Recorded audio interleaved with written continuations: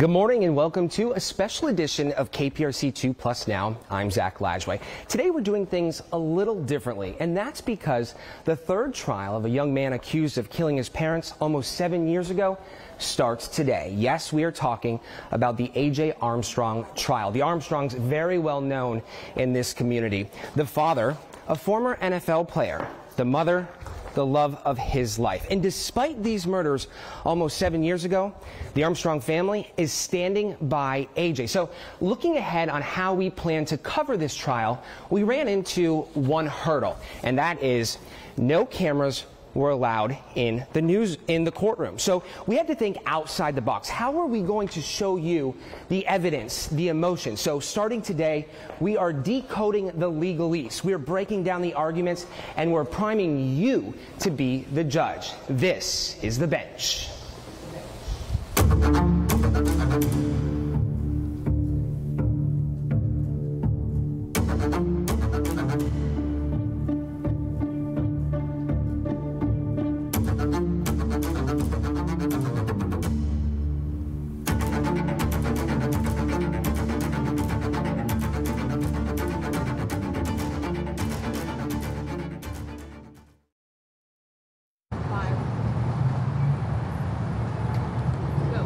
Welcome to the inaugural edition of The Bench. Let's get right into it. Leticia Quinones. Good morning. Is a defense attorney to the stars. You work a lot with Rusty Harden. I do. Deshaun Watson was just one of your clients. He was. You understand the inner workings of what's going on in a courtroom. Of course. Right next to you is Rilwan Belugan, one of our greatest reporters, who also has an understanding of things that are happening in a courtroom. I try to. And we've got fireworks right off the bat, guys. What happened last week?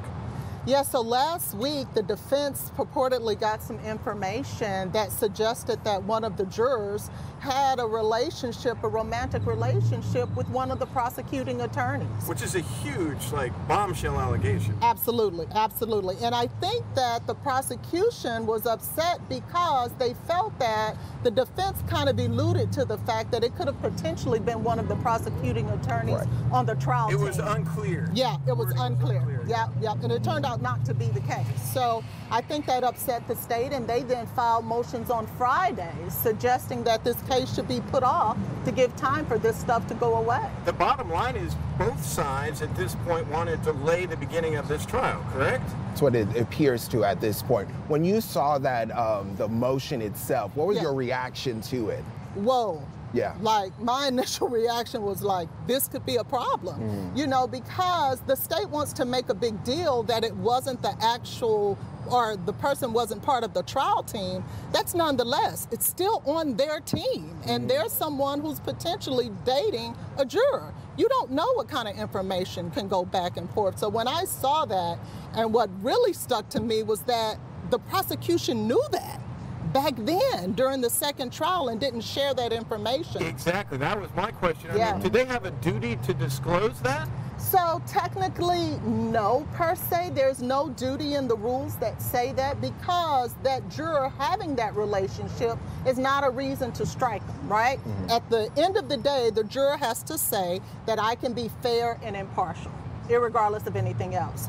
So no, there is no duty, but in professionalism, keep things clean. Is that something that they should have done? Absolutely. So was it right of Rick DeToto, here's one quick question, and his defense team to sort of hold this information to right before the trial gets going? He's claiming that he had just learned of the information, but there are sort of pieces to this that make us question that. Yeah, so what I saw was that the defense, Rick DeToto, stated that he actually got the information on the 26th, right, which was Wednesday of last week. Correct. Filed his motion on that Thursday. The state says that's hooey, by the way. Yeah. I think he had the info months ago. I saw that. Well, and then the state files the response to that motion saying, no, these guys knew about that since January. So, I mean, that's still up in the air as to when they actually got the information. And we should note that in the state's motion filing itself, they're saying this juror was never seated. This is an alternate juror. So, and they're also claiming that this person did not have a relationship with anyone on the prosecutors. Someone within the DA's office is what the state is saying about this. Is that an important delineation? If they're not on the team, it's okay, but everyone's on the same team over there. I call it hogwash, right? Because number one, even though that juror is an alternate juror, they're eating lunch with the jurors that are deliberating. I mean, these are their new fast friends, right? So not deliberating with them, correct? They're not deliberating, but they're spending, quality time with these folks, and relationships are built with people who are on jurors. So you don't know if they're talking after, or how much influence that alternate juror can have on those who are actually deliberating. And the state's motion claim has this alleged blatant falsehoods were contained within the motion that counsel himself has debunked, albeit not until after he created a media storm influencing the rampant community conversation. So all of that, do you think this does play a role at all in today, what's happening in there later this morning on jury selection? I think what's going to happen is, number one, the judge is not going to be happy at the tactics that both sides are playing. I think the judge is going to want, look, guys, be fair. If you get some information, share it. And then if you have something of the sort with such a high-profile case, don't just arbitrarily file things, but at the same time, Rick Toto, he has an obligation to his client without considering what the state might think or if their feelings are going to be hurt. What's the goal here, though? I mean, could the judge at this point, the judge has to sort all this out, and do they do that before we even get into jury selection now? Absolutely, absolutely. I don't think that there's no way, given the late filings on Friday, that she does not address this issue before selection begins. Right off the bat? Right off the bat. Does that happen in open court? Yeah. So okay. It should, right? It's a public trial. Yeah. Absolutely. And then what are her options at that point, in a loose sense? I mean, the state has asked for sanctions against the defense. I think that's a bit egregious. I think they're drawing some really fine lines. Rick never really specifically made the allegations that the state is saying he made. Didn't name anybody specifically. Didn't name anyone. He never said that this person, let me say this. He did say that there was deliberating going on, but in the same token, he also said that it was an alternate juror, but the state did not know that when they learned of the information during the second trial. So because they did not know if this was going to be a seated juror or alternate juror, what Rick is saying is, hey guys, you should have told us that immediately. I mean, common sense would think that you would share that, although it could derail things at that point. Absolutely. Yeah. Absolutely. But is that even something you ask for possible jurors? Are you in a relationship? I don't think that's a normal question you would think to ask. It's not normal, but I bet you it would be normal now. It's not normal, but I think that this is a learned lesson for a lot of us. I tell you what, it's going to be something I ask from going forward, for sure. And then let's talk about that, because what was supposed to happen today was jury selection, which wasn't going to be like plain old jury selection. The panel works differently. As I understand it from the court coordinator, they're going to bring in a panel of 64 people at some point, and then the very first sort of operations will be like any other jury. They'll have general questions. They thought they would cut down the field to like half and have 32 with general questions, then pull those 32 or so people into individual sort of breakout rooms and talk to them. Have you ever seen something like that? Oh yeah, it happens all the time, but primarily with death penalty cases. Not a case where death penalty is not on the table. Why do we go through this different procedure for these big cases? Why here? Well, because of the Sixth Amendment, Joel, that says you have a right to a fair trial. So time should never be the reason why we circumvent due process, right? And so why do we do it? To ensure that the defendant and the state is getting a fair trial. And sometimes the only way you can do that is sitting down in front of that juror, mano a mano, having a conversation about potential biases or things that they may have heard in the past that could influence their verdicts. What will that look like when they're having this breakout room, as Joel said? Is that both attorneys standing there just asking a string of questions to this smaller group, trying to get them to be more forthcoming? I think individual. It's one-on-one. I think they're going to talk to them. Yeah, one-on-one. So you're going to have one juror seated in a chair. You're going to have the legal team for the defense as well as the prosecution and the judge. And they're going to just start firing off questions. That's a bit confrontational. It is. It is. And you can imagine, right, this lay person, ordinary citizen, sitting with all these lawyers in front of them asking all these questions. You can't help but think that they're going to be a little intimidated and how that's going to skew the process, if at all. And they're allotting I think it's a full month essentially for this. Why? I mean, I think the last trial they picked a jury in 2 or 3 days, I believe. It was fairly quickly. Why are they allotting a month, and will it really take that long to get this job done? Potentially, yes, because of the individual voir dire. You know, every juror could potentially take 2 to 3 hours. So you do that for 32 folks, and yeah, there that's you have it. That's going to take up some time. Can kind of explain to us how we got here. There's a reason that we are now interviewing all these prospective jurors one at a time instead of in a large group. This is because Judge Johnson, she was the one who asked or made the proposition of just moving the trial out of Harris County entirely. Now that's unprecedented. Now, in my 25 years now, I have not seen that where the judge, what we call sua sponte, which basically means on its own motion. The state hasn't filed anything, the defense hasn't filed anything. The court is just saying, you know what, I think the right thing to do here is to move this. So the court did it sua sponte. And it caused a stink and an uproar, even in the defense bar. You know, they were calling in lawyers who have years of experience saying, this is a good place to have a trial. There's nothing to suggest other than the regular media coverage that any potential high-profile case will get, and it shouldn't be moved. And it certainly shouldn't be moved because the judge feels so, without the defendant saying, I feel my rights will be violated. You know, so that was a big deal. You would think that Judge Kelly Johnson would be somewhat media friendly. I mean, in a previous life, she was on the White House advanced press team. She understands it. I talked to her court coordinator, who seems to be somewhat friendly to the idea of cameras and our presence and it being a public proceeding. With that being said, when we go through this next month or so, as soon as we even get there, to the jury selection process, we're not going to be a part of that. People don't get to see what's going on minute by minute in that situation, as I understand it. In the voir dire process? Yes, right. Well, normally the only reason why we don't get to see that is because there's just not enough room in the courtroom. It does seem that way. That's they what fill happens. It up. Yeah, because let's say, normally my clients' family want to be involved. Well, there's just nowhere for them to sit. And so during the voir dire process, the public is normally not there because those seats are all filled with the 64 jury panel, 64 folks on the jury panel. So it's not because they shouldn't have access, it's just that logistics won't allow for it. I'll say I've been in one of these once.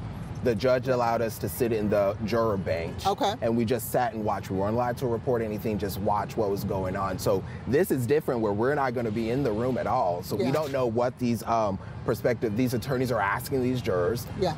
Does that play a role? Is this at all for you as an so. attorney if you're in that room? Well, you know, doing voir dire, it's not a big deal to me whether or not the public sees it. I'm more focused on getting a juror who's going to be fair and impartial. Whether or not the public gets to hear about it, I don't really care. Now, once the trial starts, I want the public to see because I want to make sure that the process is fair throughout the trial, but during the voir dire process, not so much. I think you asked me, Joel, what got all this started? Well, if you look back in the records, what you'll see is that the defense team went on almost like a media tour, so to speak. They sure did. Yeah, and then they started sharing information that potentially should not have been shared. Right. Meaning, so if you get... Is that your view? That's certainly the state's view. And they're going to have a hearing, I think, for DeToto's conduct during that press tour after this trial concludes, is what I understand. That's what I heard. That's what I heard. Because you can't share information that you receive as a result of the state sharing discovery with you, the evidence in the case. So you can't share that information until after the trial is over because that evidence could be inadmissible. So now you have inadmissible evidence potentially in the earshot of a potential juror. So that becomes a problem. Yeah. Yeah, and that's what started it all. So what are the options? I just want to hit this one more time so I understand. I mean, what do we think that Judge Kelly Johnson's going to do here in terms of this latest issue from last week of the back and forth of everything we've seen? I mean, with the motions flying, what are the options here? I mean, is she going to make a decision that, hey, we're going to press forward and we're going to do it right now? Does she give him another week? Did we change venues? I mean, what's she going to do? When I saw that, I got the trial lawyer's anxiety, right, as a defense attorney, as, oh my God, did I do something wrong that could potentially end up with the result that I was fighting against all along, and that is a change of venue. Because she could say that. She could say, look, guys, I gave you the opportunity to do the right thing, and now you're filing documents that could potentially leak false information. So that could be the remedy. What I don't think will happen is a continuance. I think that either she's going to say, you know what, we're going to change the venue, which I don't think that will happen. I think that'll be too far outlandish. Or she's going to say, let's go. This is not going to stop anything. That's my thought. She did make a really snap decision, or not snap, I'm sure she thought about it, but when the defense filed that motion last Thursday, she was like within an hour she had given the response to that, sort of putting that to bed. And I don't think much changed, except for now it's the state asking for it, but for the same reasons. So if she didn't feel that the information rose to a level to affect a potential juror panel for the defense, I don't think she'll do it for the state either. Unless the state wants to delay the trial, I don't understand the reasoning behind their motion on Friday. I mean, they just want to get it on the record that what was said in the previous motion was inaccurate? Yeah, well, what they're saying is we need time for this stuff to die down. Right now, it's fresh in the minds of these potential jurors. Number one, we want them to get the accurate information. And then two, we need time for this to die down before we start picking a jury, you know, in this case. But you don't think the judge is buying that? I don't think so. She didn't buy it for the defense, so why would she buy it for the state? It's the same information. So today we're doing jury selection. Yeah. What's an ideal juror for you?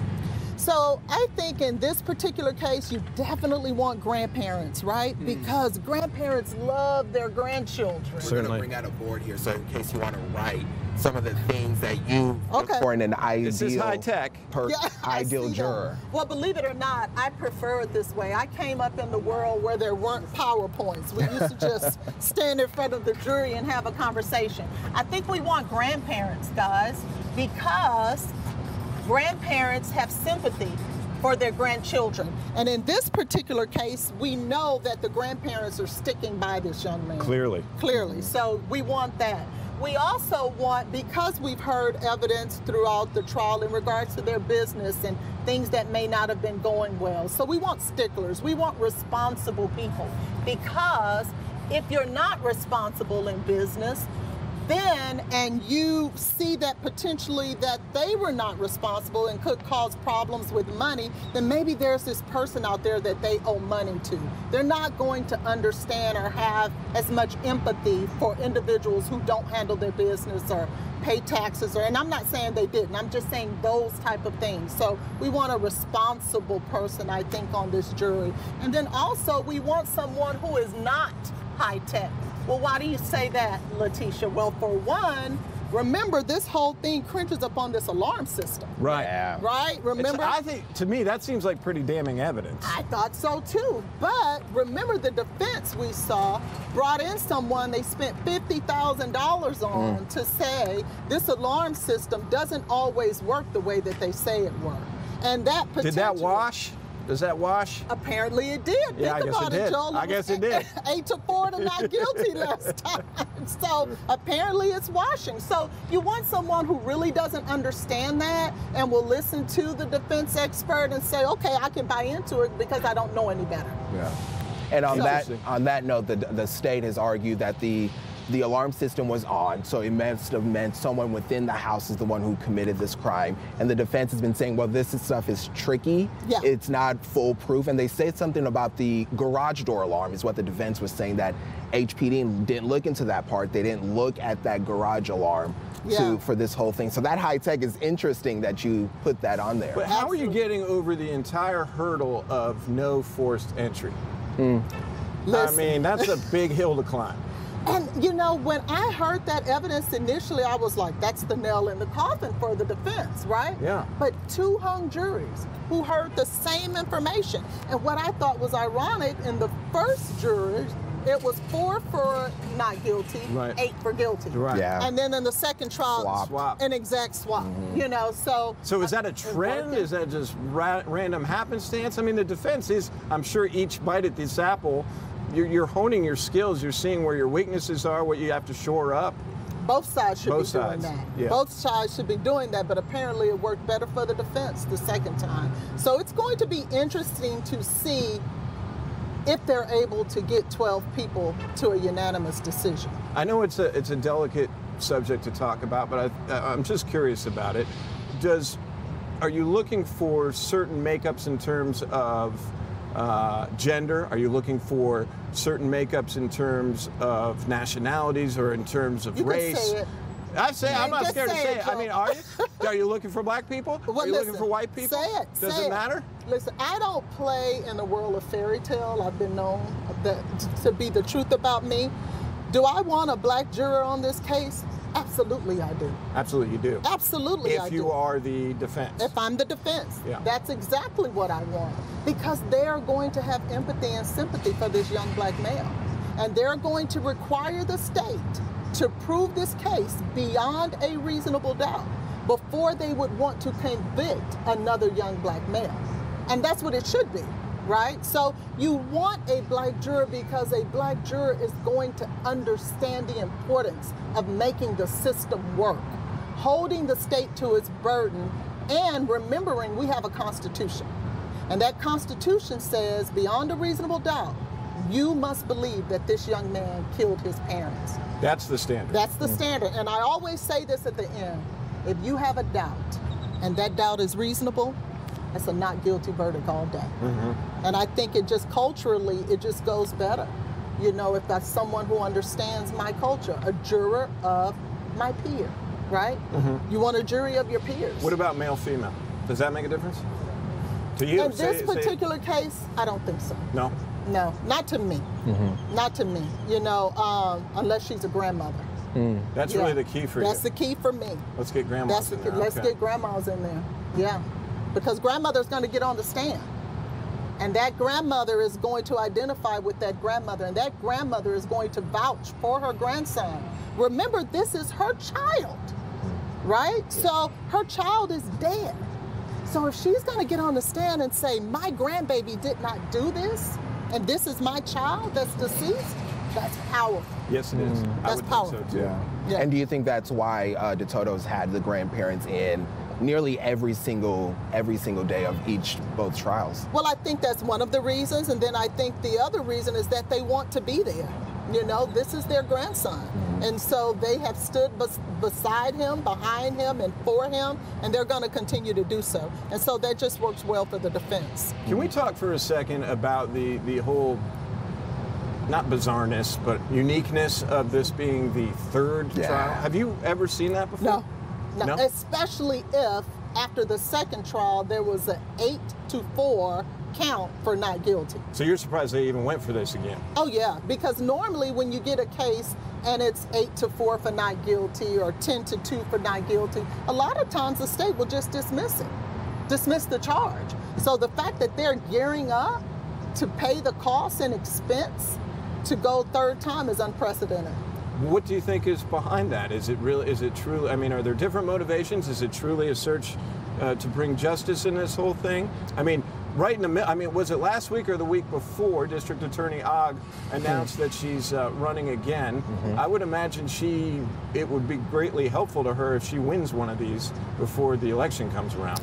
It would be great for her to win a high-profile case at this point. Really? Yeah. I mean, she tends to have a lot of high-profile cases that they go after vigorously, but just haven't been really successful a lot of times. So she needs a win. She needs a win. But I do think they're seeking justice, too. I do believe that they believe this young man is the person who killed, Don and Antonio Sr. And so I think they're moving forward because that's just truly what they believe in. I would be surprised to see if it hangs again if they go to a fourth one. No, I don't think so. They could. Can you do it in perpetuity? Just keep trying it? Yeah. Really? Yeah, but I think that they're going to have an issue with that. I think that at that point, the citizens of Harris County are going to be like, whoa, wait a minute. Sometimes the system is what it is. We have a system. It's in place. If you can't find him guilty beyond a reasonable doubt, then guess what? He's not guilty. It's so, I mean, what is it, 6 or 7 years since the crime happened? 2016. 2016, right? And AJ Armstrong at the time is, what, 16? 16. He's 23 now. He's a father himself. And I hear married. Is he married? I hear that, yeah. Is he married? Yeah. Okay, so, I mean, that's a whole different dynamic there. And I don't want to break everything down in these terms, but I would think that he is a father now and a married and sort of a stable lifestyle sort of helps his case. It does. In a jury's eyes, doesn't it? Absolutely. Marriage brings about stability, right? When you hear someone is married, that's someone who's willing to make a commitment to someone and to something. And so for a young man of that age to be married and stable and a father and being a productive citizen, you can't help but notice that the same way you would notice it if he was going down the wrong track. If he was a drug addict or something of that sort, or a thief or a robber. He did have a couple bond condition violations along the way that kind of looked the other way. One of them was for marijuana. Are we really going to call someone a drug addict for smoking weed? I'm certainly not. I'm just a guy who points out the little side items. Yeah, I think that's with something being legal, and now our federal government is not even prosecuting marijuana cases. So, I mean, I don't think it was a bond violation. It's a violation. Yeah, it's not a new case. It's a bond violation. Okay. So I've got the producer whispering in my ear. Thank you, Anna. Yeah, we want to hit at one or two more subjects, and that is so alternate jurors. That is completely at the judge's discretion in terms of how many alternate jurors you want to field? Yes. What are we looking at? 2, 5, 4? What in a case like this, I would expect 4. Really? Yeah, at least. Yeah. It's so important and it's so costly. This is the third trial. 3 times the taxpayers have had to pay for this. So if one of the jurors gets sick or an emergency or something like that happens, you don't want to run out of alternate jurors to the point where you're going to have to start this process all over again. Are the alternates sitting in the box too? They're sitting near the box. So they have chairs on the side of the box that they sit the alternates in. And sometimes you have gentlemen on the jury who, even though they're on the petit jury, which is the jury that actually hears and deliberates, they will allow the ladies to sit in a more comfortable seat. So just because you see jurors sitting in those chairs doesn't necessarily mean they're the exact alternate. That's the insider expertise that we appreciate. Absolutely. Wouldn't have known that without you here. There you go. Talk to us a little bit also that kind of referenced it in the beginning. These alternate are not supposed to deliberate with the other jurors. No. Why is that? Well, because you don't want it to be tainted by someone who doesn't have a vote. So if you allow the alternate jurors in and they start giving their perspectives and people start buying into their perspectives, but they don't have a vote. So you can't let that happen. So once deliberation starts, some judges will allow folks to go home. And then some judges will say, you can go sit in a room, bring your laptop, bring you something to read, because if something happens during deliberation, now remember the first time they deliberated in this case, 19 hours? Yeah. The second time, 18 hours, so that's a long deliberation. Anything could happen. So if something happens, we want to be able just to go to the witness room and grab a juror as opposed to tracking down and searching for someone who may have taken a 2-week vacation once you release me. Do you expect there to be anything interesting or different in terms of sequestering, or they just get, I mean, because this is going to be all over the news. Yeah. We're jumping on it, obviously, and I'm sure others across the city. It's a sexy case. It is you know what it reminds me of? The Menendez brothers. Kind of. Right? Yeah, it's the Houston's version of the Menendez brothers, except a solo actor here. And so, yeah, I expect there to be sequestration once the deliberation starts. So what do you, I know we're jumping the gun a little bit, but some of the things that are in my head and some of the things that interest me are sort of the sideward point toward another brother. Yeah. Where is that going to go this time around? Do we have any idea, or is that solid ground? Is that getting us, drawing our attention somewhere else? How do you see that? Well, interestingly enough, what I found was that there was a juror who reported that no one believed that the brother did it. That out of the 12, no one really believed that it was just a red herring the defense put in there. Yeah. So based on that, you know, I'm not in the deliberation room, but just based on what that juror says, I don't think that goes very far. But so what are you leaning on at that point? What are you leaning on at that point? I mean, to me, I honestly, I'm just sitting. This is just how I'm seeing it. I'm looking at this thing, studying this thing for this big old show we're doing. But when I look at this, I'm like, it's so hard to get around to me that there's no sign that anybody else came in the home. Right. Who does that leave? Well, but look, on the other side, there's evidence that's just as influencing, i.e. no DNA Right. on the gun, Right. No Right. fingerprints on the gun, no GSR, which is the gunshot residue that happens once you fire a weapon. They're very small particles that emit into the air, right? And they call it GSR. He had no GSR on his clothing or hands. No DNA of his on the murder weapon or the note, right? No fingerprints on any of that stuff. No blood. So that's kind of quirky too, isn't it? It sure is. Yeah, It sure so is. it's like, okay, what do you do when you have this evidence and it makes you think, I have a doubt. Doubt seems reasonable. We got a lot Not of guilty. questions. A lot That's of. all they need. All right, they're giving us the big rodeo sign that we got to wrap up for just a second. But I think this has been a good inaugural edition of the bench. I love it. We're getting Love going. it. And a lot is Thank going you down for today. having me, yeah. Thank you, Yeah. Letitia. Rowan, thank you so much. And we're not done with our coverage because at noon today we're going to be on the TV side. At 6 o'clock the TV side, and then we'll be threading ourselves in and out of 2+, I think, throughout the day. So thanks for joining us for this initial edition of the bench, and we'll be right back in your faces soon.